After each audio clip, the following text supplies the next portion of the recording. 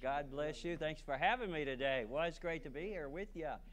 And, I've heard preachers get up and say, this is better than being in jail. I always thought that wasn't much of a comparison, though. David said, to spend a day in thy house would be better than spending 1,000 days out in the world, properly spent in the house of God. So we're glad you're here. You're in a safe place. The Lord Jesus Christ, God, and He is God. He shares the function, identity, and mission of Yahweh, or Jehovah, God. Jesus Christ is God, and He has one mission. We commonly call it the Great Commission. And I know this is your missions emphasis month, and I hope that you'll start reading your Bible differently. There are over 600 passages in the Bible that refer to all nations, all peoples, or something like that. And I want to tell you that this book is about God's mission. Now, somebody might say, well, what is God's mission really? And if I were to ask, and I'm not going to because I'd be afraid to, but what is God's mission? I'm going to tell you what I believe it is in short. God's mission is to make Himself known to all peoples. But there's a lot of people around the world today that don't know, they don't realize, they don't understand that God has a Son, and His name is Jesus. And Jesus Christ said, and the Bible teaches about Jesus Christ, that He is the only way. I'm not asking you to raise your hand, but I trust you're with me on this. There's only one way to eternal life, amen, and that's through Jesus Christ. Amen. But if they don't know, if they've never heard, they're not on their way to heaven. They're not on their way to spending eternity in the presence of God. In fact, they will suffer the consequences of their sin forever and ever in a horrible place called the lake of fire. Now, that's not really the primary reason why we even go to try to win the lost. And that might come as a shock too. But the reason we go to try to win the lost is so that He'll be glorified by representatives from every kindred, tongue, tribe, and nation. And I have my wife with me today. She's standing at the back door, but don't turn around and look at her.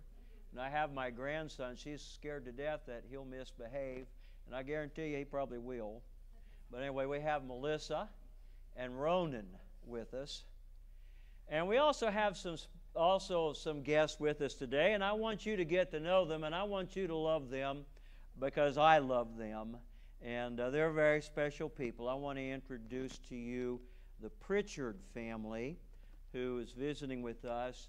And I hope I don't do too bad a job today because they had plans to go somewhere else at church this morning, and they found out I was preaching, and they followed me over here. Amen. So anyway, but we have Philip and Sarah, and they've served as missionaries for, 10 or 15 years in Cape Verde.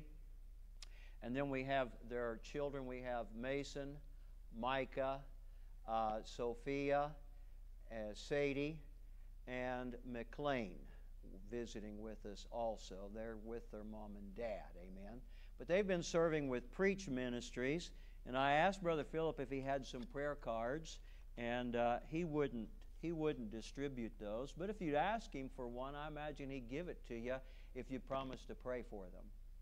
But they're working with Preach Ministries, and that's a ministry started by Philip's dad, who needs our prayers. He's had some real serious physical challenge in recent years, and it goes back to a very serious accident that he had, I believe in Mozambique, Africa. But their ministry had mainly to do, and has mainly to do, with countries in Africa where they speak Portuguese. And Philip grew up on the mission field in Brazil, and later then ministering in Africa with his wife Sarah. Now Sarah's real special. Those of you that have known us for a long time know that we spent about almost 6 years in Western Canada, and we started a church and we helped start some others while we were there. And in one of those churches that I had pastor for a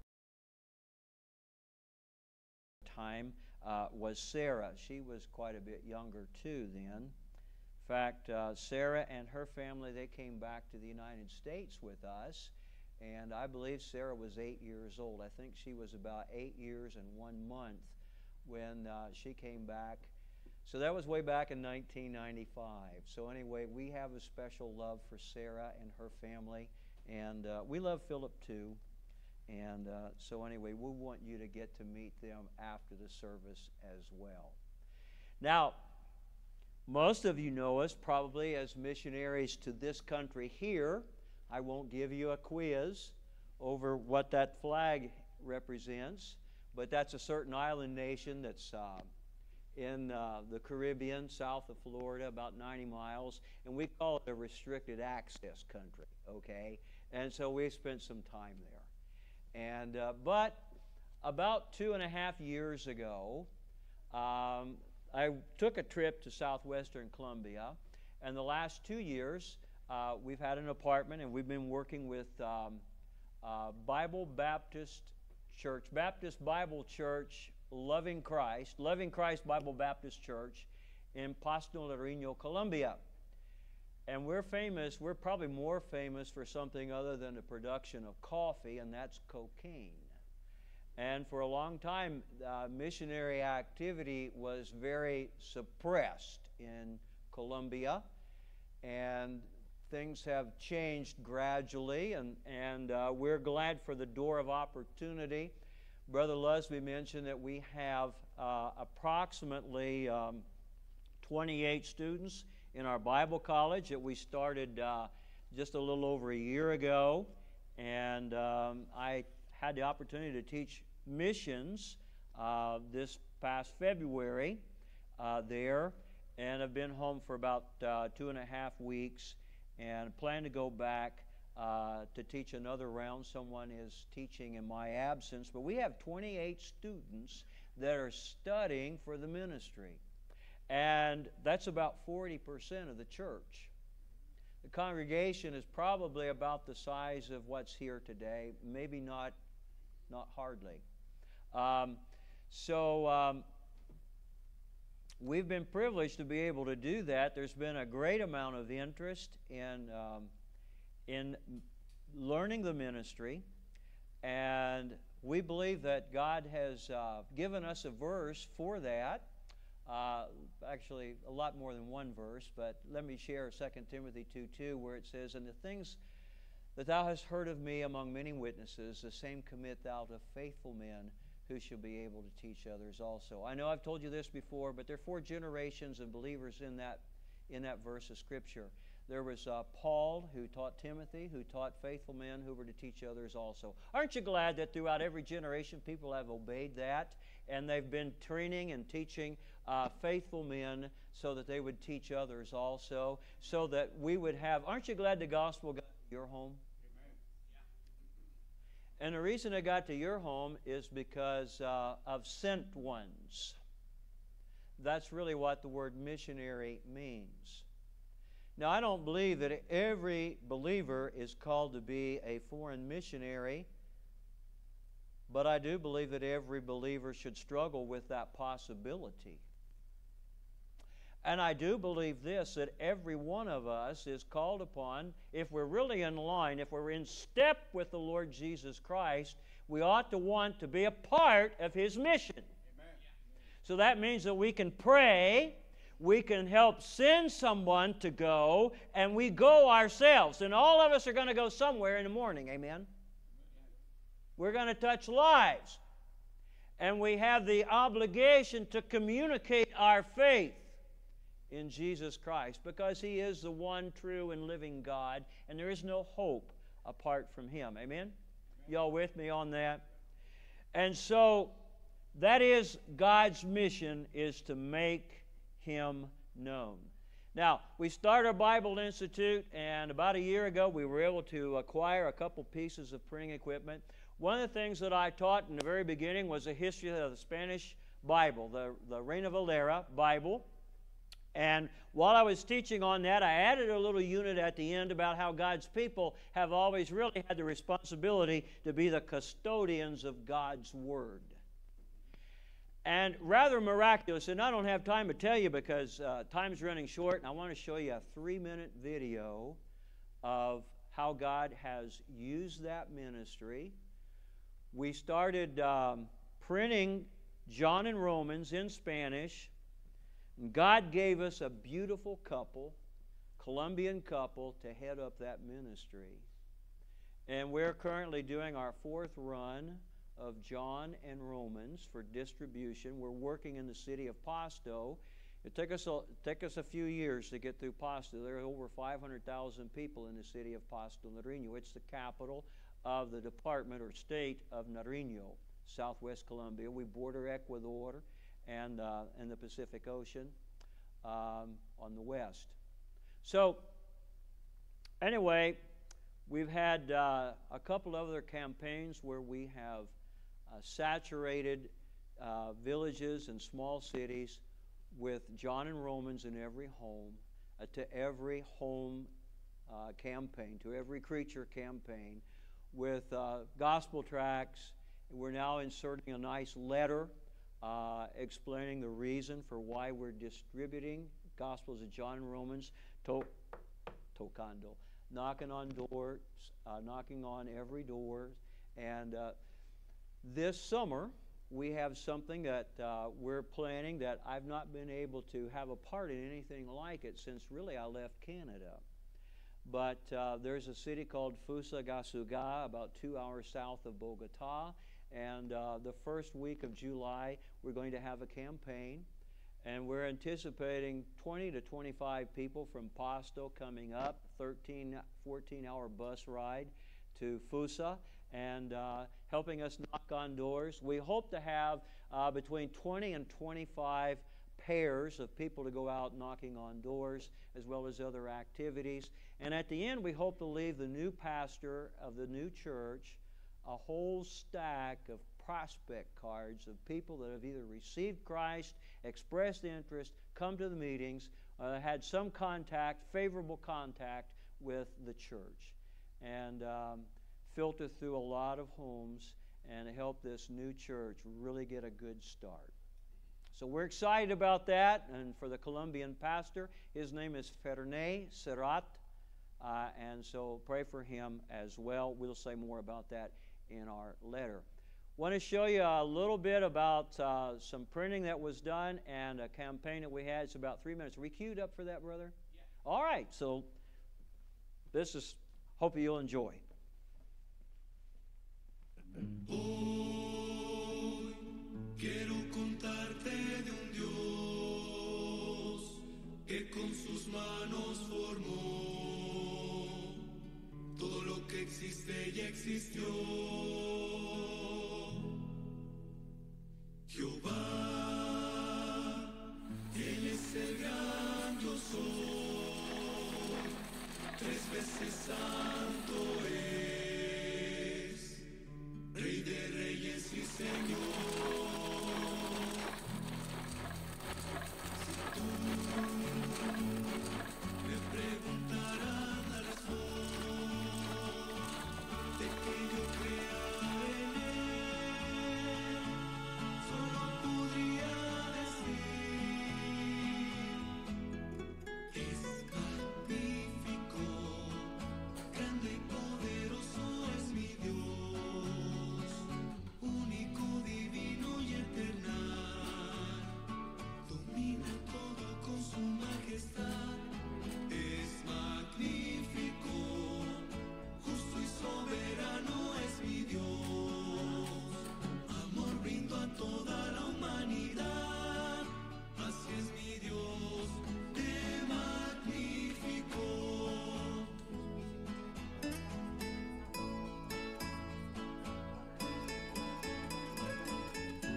Entonces temieron con gran temor y decían el uno al otro: ¿Quién es este que aún el viento y el mar le obedecen? ¿Quién como tú, oh Jehová, entre los dioses?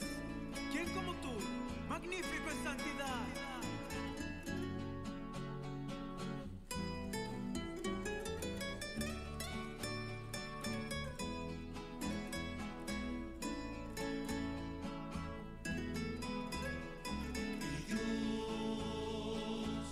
Siendo Padre mandó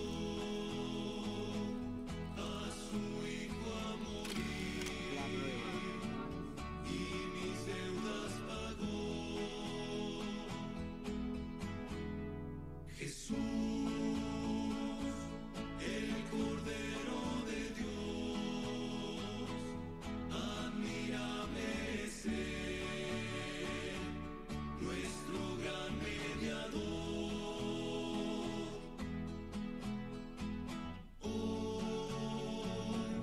Te ofrece la salvación, abre tu corazón y así tú puedas decir: es magnífico, grande y poderoso es mi Dios, único, divino y eternal, domina todo con su majestad. Okay, thank you. Appreciate your patience with that. I hope that you enjoyed seeing that from start to finish, the production of John and Romans. And I do invite you to have a look at our table. We have some examples of those if you want to have a look at those. And we appreciate your prayers, your support, financial, over these many years for our ministry. And you truly have had a part. And we thank you, Father. We thank you, folks, for that. We thank the Father, too. Amen. All right. And also, we'll have some of these available too if you'd like to have one of the Pritchard family. One of the Roe family, as always, still suitable for framing or for farming. Now let's turn in our Bibles to Mark chapter 11. You were supposed to laugh at that. Mark chapter 11. Now, do I need this?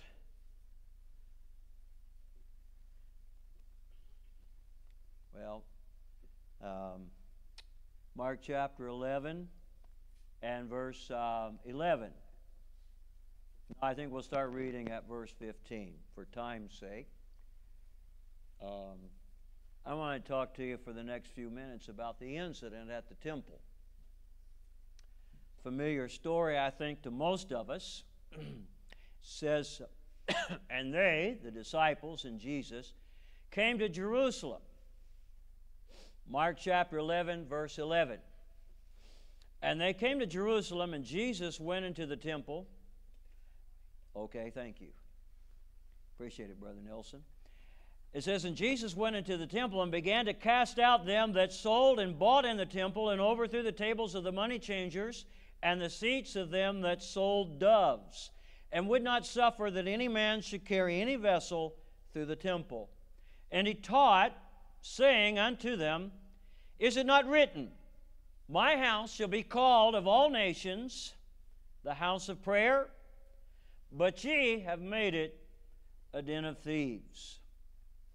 And the scribes and chief priests heard it, and sought how they might destroy him, for they feared him, because all the people were astonished at his doctrine. Let's bow our heads and make our prayer. Father in heaven, we thank you once again for the Lord Jesus Christ. We thank you, Father, for his death, burial, and resurrection. We thank you for the good news of the gospel.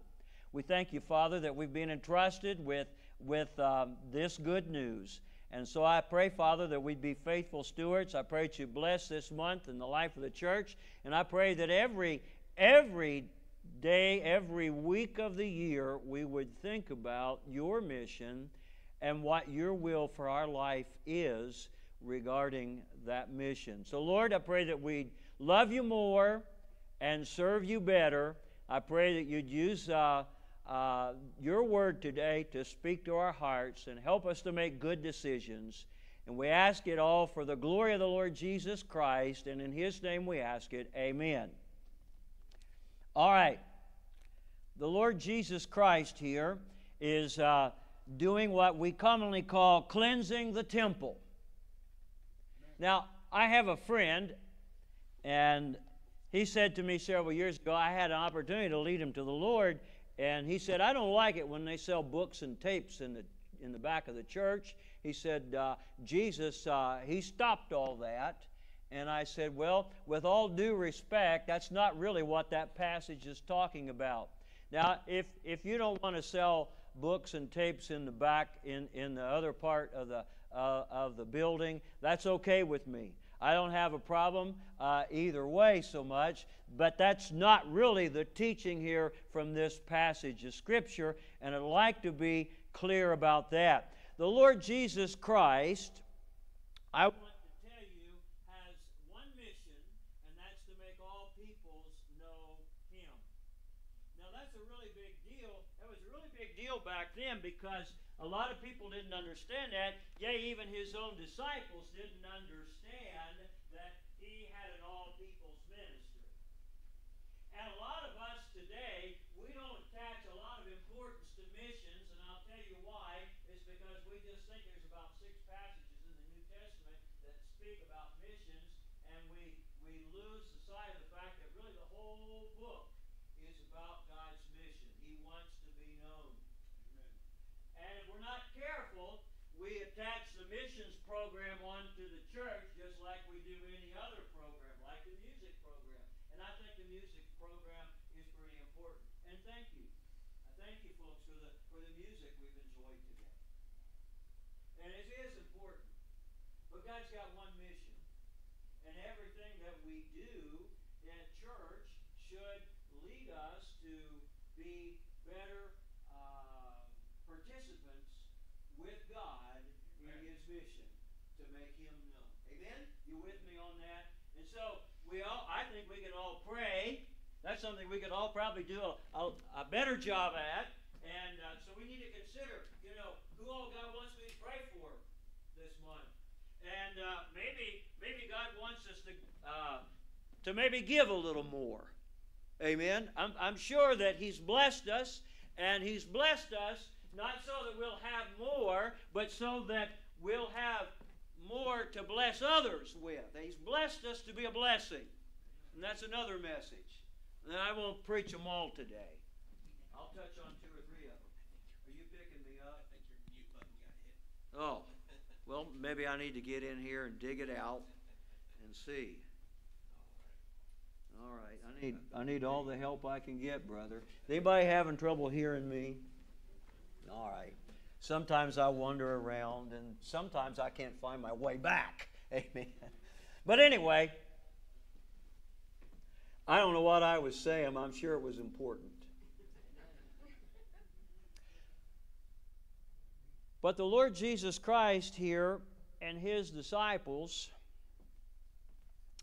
came to the temple one day, and they stopped all unauthorized bypass through the court of the Gentiles, and they basically shut down the whole temple complex for a number of hours. That's what happened. And it was pretty big. I don't know, maybe 15, 20 acres. I don't know. It was a good-sized piece of real estate. We're talking about Herod's temple. Solomon's temple had been destroyed. I think Jesus said they took 70 years, or his opponents said that they took 70 years to build the temple. And Jesus said He was going to destroy it and raise it up, but they didn't understand. They were talking about Herod's temple, and Jesus was talking about another temple. Amen. But 70 years, and it was spectacular. And it had a rather large courtyard dedicated for the Gentiles to worship. It was called the Court of the Gentiles. And all the Jews had to pass through the Court of the Gentiles to get to their place of worship as well. Now, in the temple complex, there were people that were changing money. Let's see. I have a piece here. I don't even know who's on our quarter. Is that George Washington or Thomas Jefferson? Well, anyway, it's got the figure of a man on it, and it's got a buffalo on the back of it. All right. the Jews, the religious Jews, would not receive a coin with the image of a man on it. And the Roman coins had the figure of Caesar on it. So they had money changers. The Jewish money had a stalk of wheat or something like that on it. Okay? So they were supposedly doing a good thing. They were changing money so people could have the correct money. Thank you. Washington. I kind of thought so, but thank you. I got somebody looking it up here, so I got somebody checking me out on what I'm saying, so I have to be careful. All right. So here are the money changers, because they're people that are coming from a long ways away to the temple, to Jerusalem. And some of them, many of them, to worship. And so they've come from a great distance, so they couldn't hook up a livestock trailer on the back of the chariot and transport animals, so they had to come and they had to buy their animal that they were going to offer for sacrifice. So they were selling sacrificial animals, animals for sacrifice, kosher.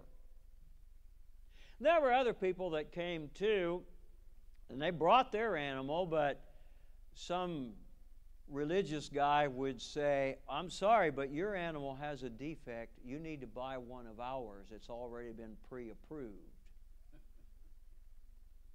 And so they would sell them an animal that was approved, that was kosher, that was acceptable for their sacrifice. You follow me? Amen. Well, for a period of hours, the Lord Jesus Christ, He got there. And aren't you tired of all these pictures? The Bible says we're not supposed to make images anyway of God. But you know, we got to be careful, because we make images sometimes up here, and that's just as bad as the other kind of idolatry. You know, how many times have we heard someone say, and I think you lost me again, but anyway, how many times have you heard someone say, oh, I don't think God's like that. I don't think a loving Father would ever send anybody to hell. But the problem is, not everybody is God's child. You with me on that? John 8:44. Right. Okay. Well, that was a little detour. I'm sorry. I'll get back on track here. Someone said it's all right to go down a rabbit trail if you catch the rabbit. All right. So anyway, Jesus stopped all unauthorized bypass through the temple courtyard. Can I show you the purpose of the temple? Time is now fleeting.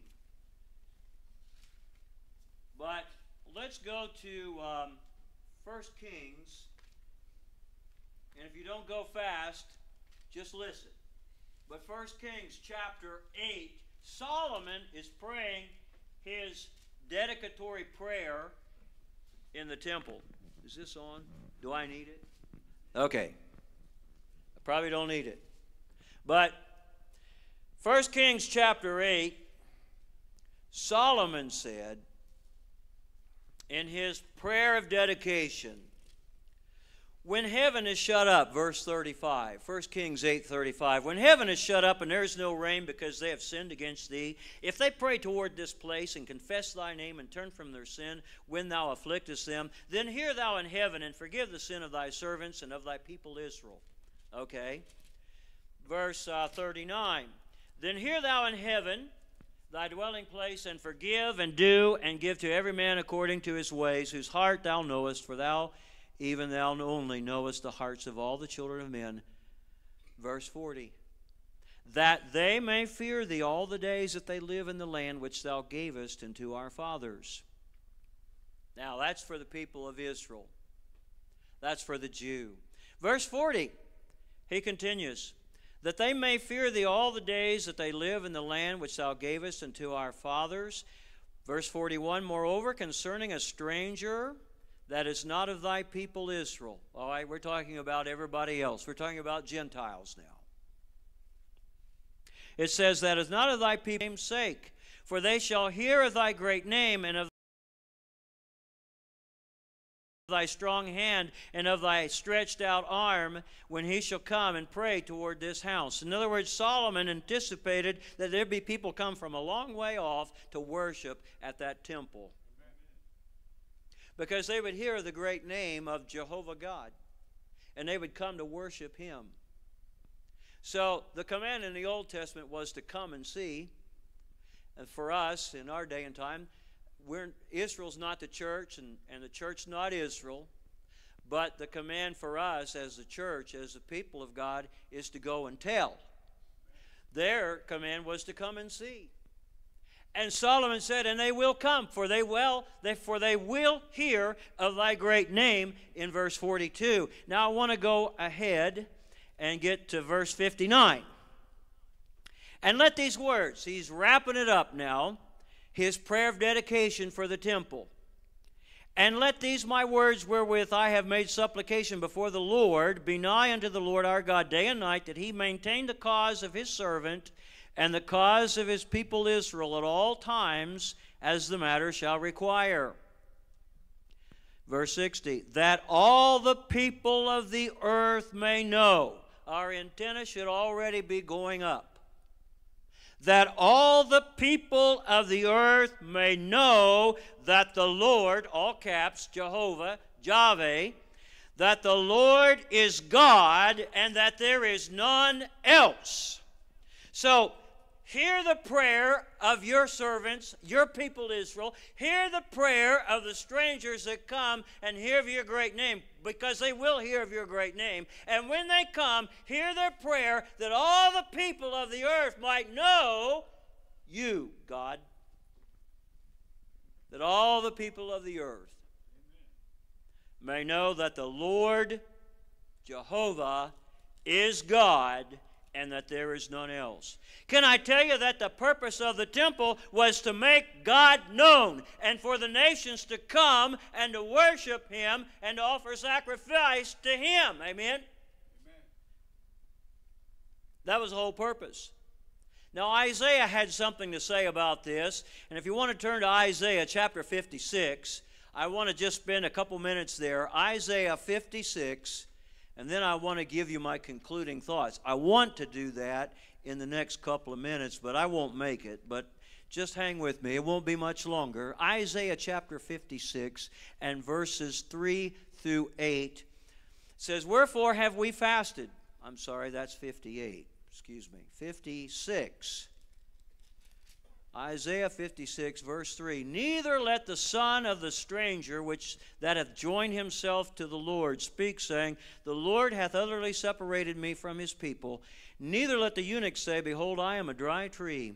For thus saith the Lord unto the eunuchs that keep my Sabbaths, and choose the things that please me, and take hold of my covenant, even unto them will I give in mine house, and within my walls a place and a name better than of sons and of daughters.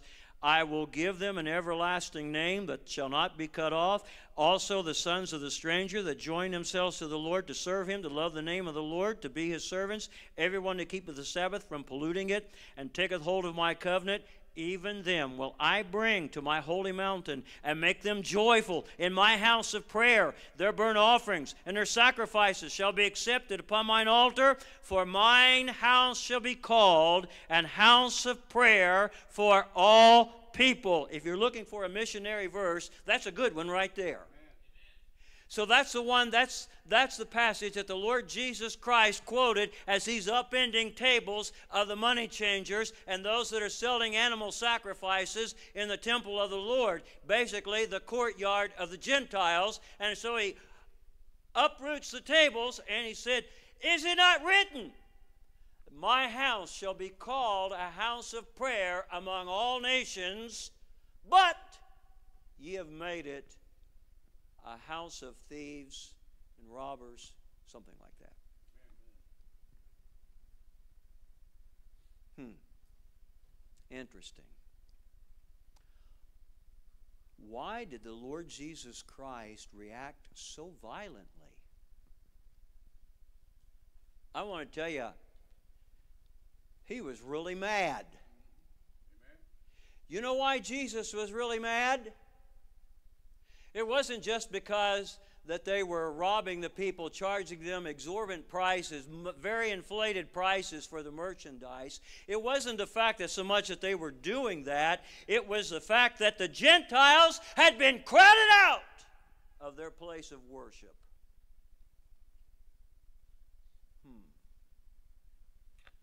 So the question is there anything in my life, is there anything in my church that chokes off mission?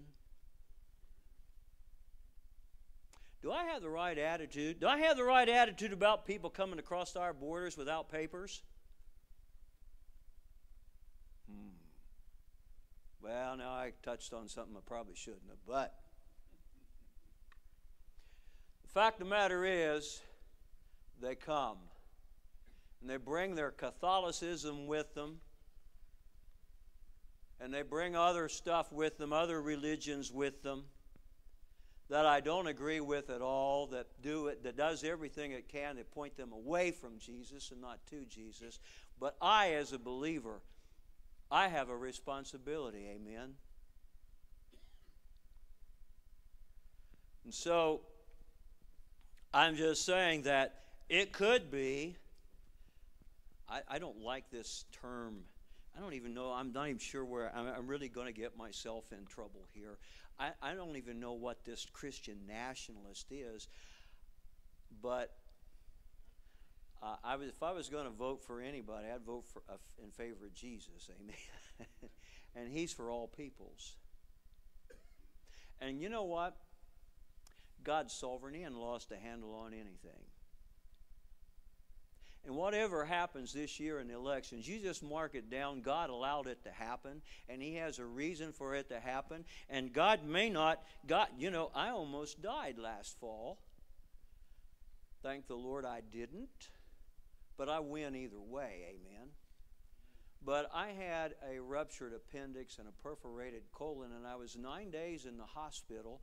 And the surgeon told me, now he said this, I didn't necessarily, I'm just repeating what he said. He said, you got here just in time.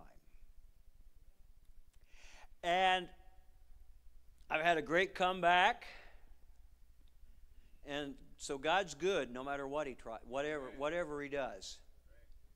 Listen, He's going to allow some circumstances to come to us that may not always be favorable. But maybe it's because He wants us to depend more on Him. Maybe it's because He wants the world to see just how a genuine, true Christian would react with these set of circumstances. I want to tell you that there are people in various countries that I know right now, and they have the same problems we do. And basically, you have the same problems that they have.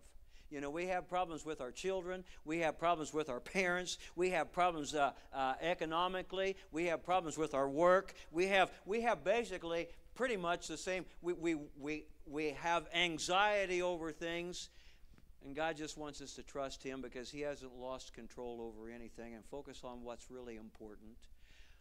But do I have an attitude? Do I have something in my life, something in my maybe lack of knowledge about understanding about what God's mission is that chokes mission off? But the Gentiles have been crowded out. There was no place left included for them. And that's what solicited the Lord Jesus Christ's violent reaction that day. And so what would He change about our church, about each of us individually? What would the Lord Jesus Christ change if He were to walk in here today? What would He change? So let's think about that. Is there something that is preventing me from having an all peoples mentality of reaching all peoples? Now, I've got a lot more notes here, and I'd really like to cap it off well, but all my notes are in Spanish because I couldn't find my English message. But can I tell you that the purpose of the temple was twisted. It was abused. Can I tell you the church has a purpose? What is the purpose? To make him known. What are some of the obstacles to the evangelization of all peoples? Prejudice, arrogance, national pride, lack of prayer for the nations, lack of being passionate about what God is passionate about, lack of compassion. All these things solicit the violent reaction of the Lord Jesus Christ. So before we go today, let's do a little self-exam. What is the application for us? Am I functioning in line with the purpose of the Lord Jesus Christ? Is my church doing what we need to do to reach other nations? Someone said this. I actually quoted this to somebody, and they kind of disagreed with me this past week, and I didn't try to explain it. I believe it. Brother Lusby, I think missions is the only excuse that any New Testament church has for existence. Now, I said New Testament church. Not everything that has a steeple and a tax-exempt status is a church. Amen. But if we're a New Testament church, we've got to be concerned about God's mission. We need to be passionate about representatives in the end from every people group being present to worship Him forever and ever. It'd be more exciting than any ball game we ever went to. Amen.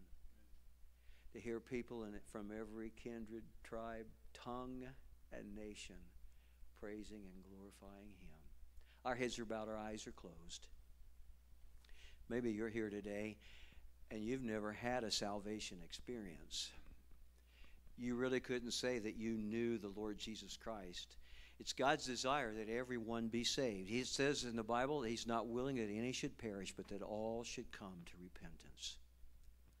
If you don't know the Lord Jesus Christ as your personal Savior, if you don't have the assurance that you'd spend eternity in your presence if you were to fall over dead before you got out of the parking lot today, if you don't have that confidence, could I invite you to come and let the preacher or someone take a Bible and show you exactly what the Bible says about living and having eternal life?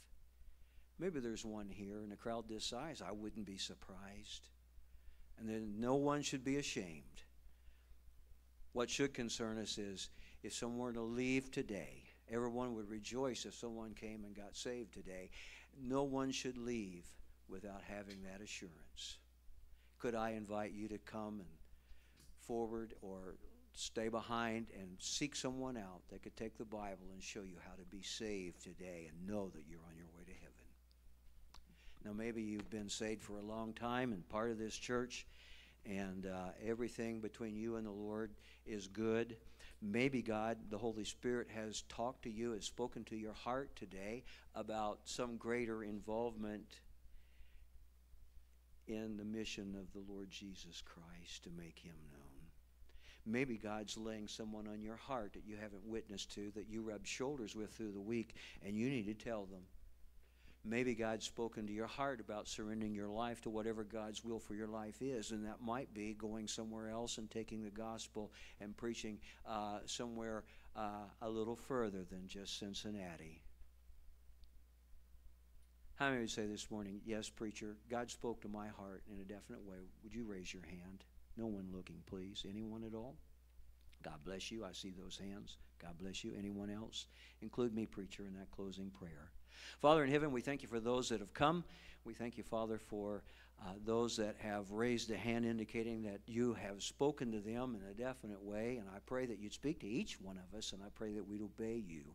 I pray, Father, that we'd seek to do your will. I pray that we would identify anything in our lives that might be an obstacle to us having a greater worldview and having more compassion.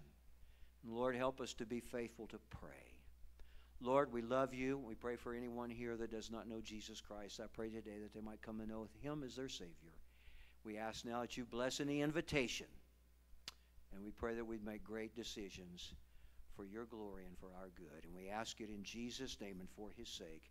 Amen.